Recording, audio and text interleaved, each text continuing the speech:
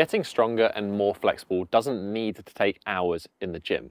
I think it's important to disconnect what we see online and that finish line sort of level of training versus what you actually need to get started and sustain progress towards it. Instead of trying to find something new and novel, I think it's important to try and reflect and ask the question, what has given me success in the past that I can implement now and seek progress in the future? So I decided to go back and look at some of my original training clips, some of the things I've started to share online, and I found out that the origin of some of my best achievements were actually performing a daily practice. Ticking off the middle split or the front split was actually something that started almost 10 years ago with me just committing to stretch my hamstrings every single day because I couldn't touch my toes. This eventually developed into roughly a 30-minute daily stretching routine and was actually one of the first big videos that I released on this channel sharing it. The one-arm handstand was also something that was born from following a hashtag handstand365 on Instagram about 8 years ago, just doing a little bit every single day,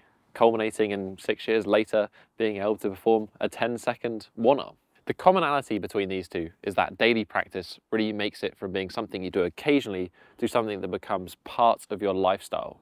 It doesn't matter if you don't necessarily want to do it, it just becomes something that you actually do. So what can we do on a daily basis? I've got 3 ones for you. There's going to be skills, it's going to be flexibility, and it's going to be strength. But before we go into that, another tool that I've used over the years to improve my movement and training is barefoot shoes, which is why I'm very excited to announce this partnership with Vivobarefoot. Modern shoes disconnect us from the ground and weaken our feet over years of use. Our feet have 33 joints, 26 bones, hundreds of ligaments, muscles, connective tissue. If we don't expose them, we're never going to train them.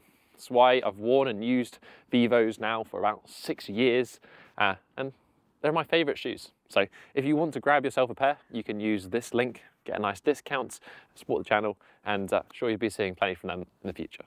For skills, that daily practice is really vital and useful because when we're learning physical skills, we need repetition. We need to repeat it often. This is going to help us connect those 2 dots. Basically, when we fire those neural pathways, initially we don't know how to get from A to B. Gradually over time, we repeat that signal more and it gets wrapped by something called myelin, which helps to insulate that nerve signal, make it faster, make it more efficient, and makes us better at doing the skill. There's a fantastic book called The Talent Code by Daniel Coyle, which I would highly recommend reading. It talks all about this concept further. One of the key aspects of this book is chunking, breaking down skills into the smallest pieces we can to train them.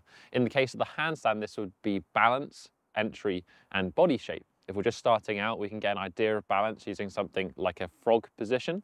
We can then build strength in the shoulders using the wall. When we combine these together, we can start to see glimpses of balance in handstand, which turn into seconds, 5 seconds, 10 seconds. And then when you put them together, you get the handstand. If you want more details about training this, then you can check out the full tutorial that I've got. But in terms of what you can do on a daily basis, here's an example of a 5 to 10 minute routine that you can go about. Just be sure that you take things slow because the wrists need time to adapt to that daily practice. Flexibility is another one that benefits greatly from a daily, especially when starting out. A lot of initial progress with flexibility comes from just being better able to tolerate that discomfort that is the stretch. This research shows that you can see benefits from just 5 minutes per position per week. If we're going to just take a nice number to look at, that would equate to about 1 minute per day.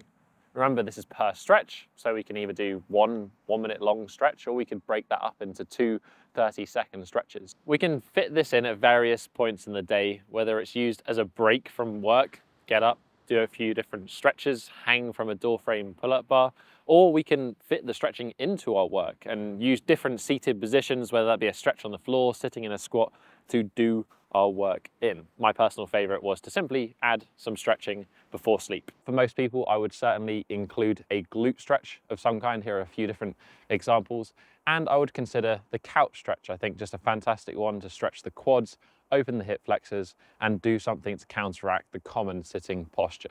Other than that, you can sprinkle in whatever poses fit the goals that you have, or if you just want a general approach, then maybe check out one of the follow-alongs that you can find on this channel. Finally, let's talk about strength. I like to start with less. And the research does support this. This is 2023 systematic review by Curry et al., which showed that just 2 sets performed twice per week and up to 3 sets performed 3 times per week showed some great improvements in both strength and hypertrophy.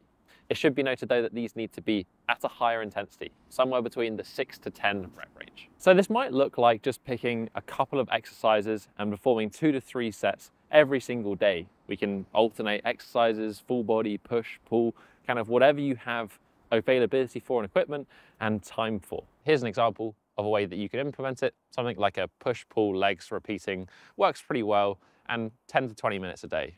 If you enjoy doing standard strength training, then we can still complement this on a daily basis, but it's going to look slightly different.